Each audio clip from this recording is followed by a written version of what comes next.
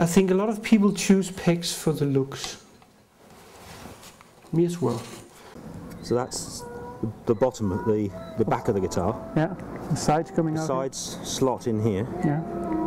The fingerboard goes on top.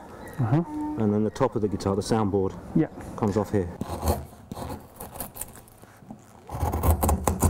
The carving knife was my first woodworking experience.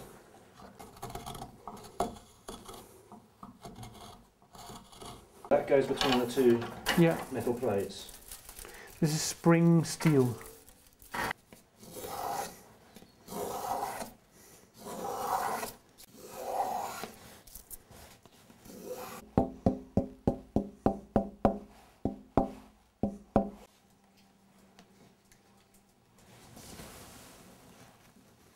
This is in order to give the guitar the right neck angle, which is such an important factor in the set of a flamenco guitar.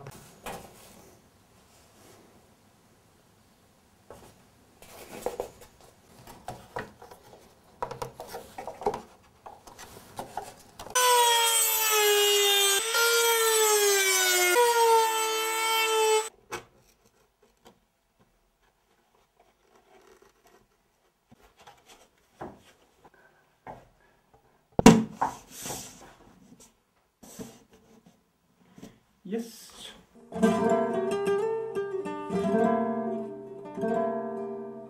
It's good to be handy with your fingers when you're doing this. I mean, you can just cut off what I say. No, it's no problem if you think what I'm saying is too far out. If you just put some background music on or something like that, no?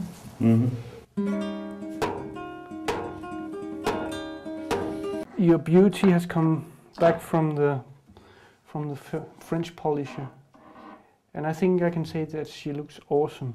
So, tap plate, I hate it. 1, 2, 3, 4, 5, 6. Oh, that's perfect.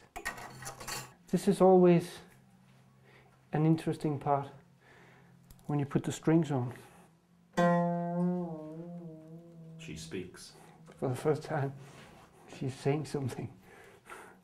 And I think you get a part of my soul, something which you cannot go out into a supermarket and buy.